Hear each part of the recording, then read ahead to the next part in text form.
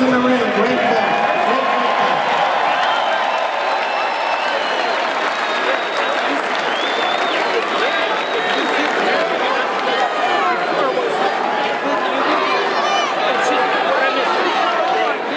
The winner of the 152-pound Novice Champion is from the blue corner.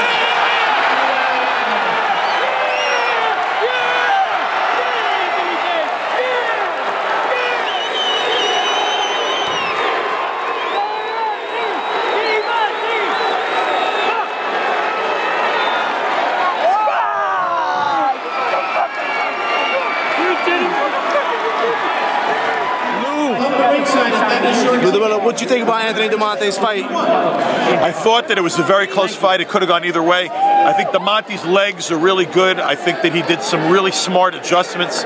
You know, I thought the other kid, White, started out really strong. I thought White won most of the first round, but then Demonte turned it around. And that was a very, very close fight. Either guy could have gotten the decision. I think it was well earned. I think we're going to see more of Anthony Demonte in the open division in the future, and I could see him being a pro someday. Beautiful. Lou, I see commentating over here is going to be a next job for you, sir? I love doing this, man. Someone should hire me. I think I'm pretty good at it. Thank you so much. You did it, pal. Brother. Novice of the year. Novice of the year. Anthony, got those gloves. Anthony, where's Pound? I love you. Best novice fighter of the year. Oh my God! Oh my God! Look at that! Anthony, with your grandfather and your father. Anthony, take a picture with the pop. This way, guys. This way. Oh yeah, this way. You're the father. HitFirstBoxing.com. We in the house. Anthony Demonte, man. Congratulations.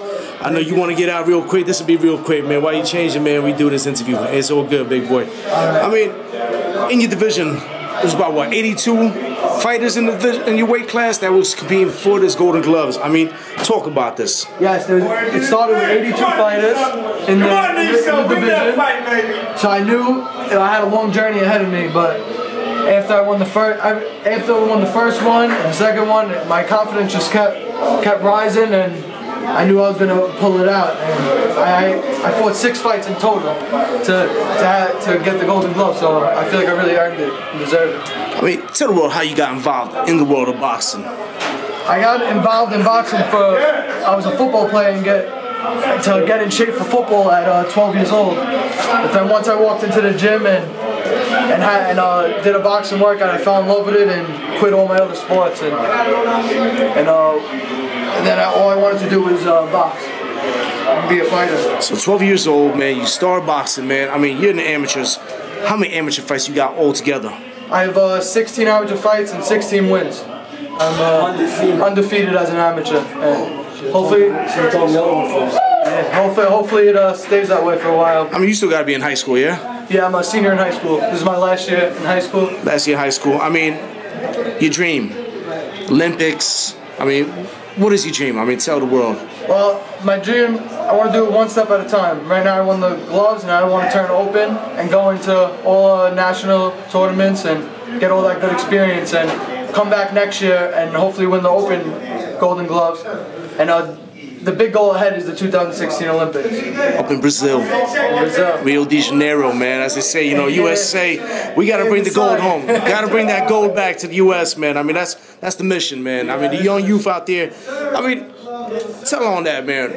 Tell the youth, man, out there what they need to get involved with, man. Because, I mean, there's not too many kids out there in the world of boxing, man. I mean, when you're in the gym, I mean, you see a lot of young cats in the gyms where you at? Yeah, I see. When I see a new kid walk into the gym, the first thing that goes through your head is if he's going to stick with it, because boxing's not like every other sport, like baseball and football. You have to put your whole life into it. It's not part of your life. You know what I mean? So there's only very few out there that could have that lifestyle and could be a fighter.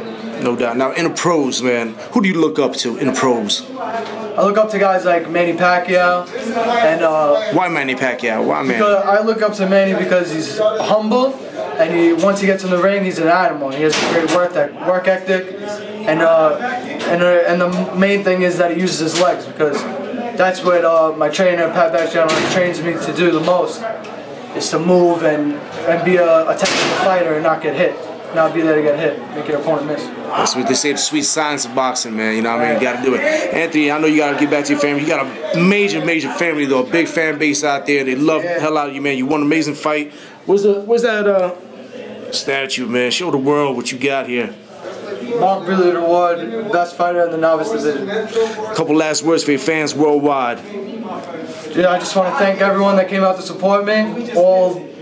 Over 300 people. I couldn't be more blessed and thankful for the following and all the supporters I have around me. Thank you. How can they follow you? Instagram, Twitter, Facebook? Instagram, Anthony Demonte, ANTHONYDEMONTE. One word in Instagram. Same thing with Twitter. HitFirstBoxing.com. We out, man. Thank you, sir. Keep doing your thing. Thank you.